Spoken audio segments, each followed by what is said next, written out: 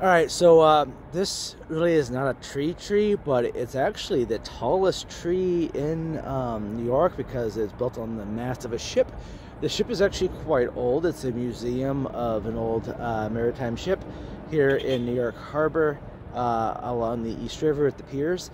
This is actually still in South Seaport, so if you are down here and the museum is open, you can actually go onto the big ship and take a look around. I'm going to let you guys come down and explore that. I will probably do a video on this museum in the summer, but if you're down here in the meantime, you can come check out what is technically the tallest tree in all of New York City. So, all right, on to the next one, guys.